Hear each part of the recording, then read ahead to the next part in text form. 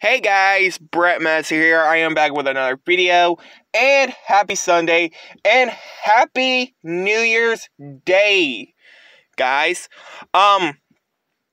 Yeah, anyway, to be really honest, I am filming this in my backseat, because, why? Because I got this light on, and this light on. Yeah, I know, I'm kind of weird sometimes. So, yes, you want to know what happened right here? When I tried to organize my stuff in the closet yesterday, this part literally broke on me. But it's a packaging, but who cares? I mean, I don't know. But, yes, you get the figure, and it comes with a free Darby Allin poster inside. And yes, it's from, it's from Jazwares, and it's Series 5, and it's LJN. But, yeah, let's go ahead and get them out of the package, shall we? Right, I thought I paused the scene. Okay, guys, so here he is out of the packaging.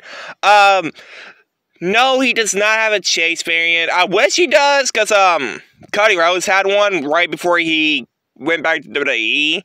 But, yes, there is the little necklace, and no, it's not removable, because, you don't want to, take the head off. So, yeah, got the cool hair, the wrist tape, the, what do you call those pants? Shorts? Tights. That face paint really is cool. That actually reminds me of the Misfits, skull. You know, the boy band Misfits. Nothing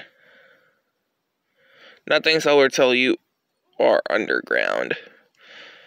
So yes, I did do a Darby Allin something related unboxing. I think it was that Wrestling Buddy I did, back in 2021 of December that year, when I had a thing about, plushies and all that. Well, I still have a thing about plushies now, but, yeah.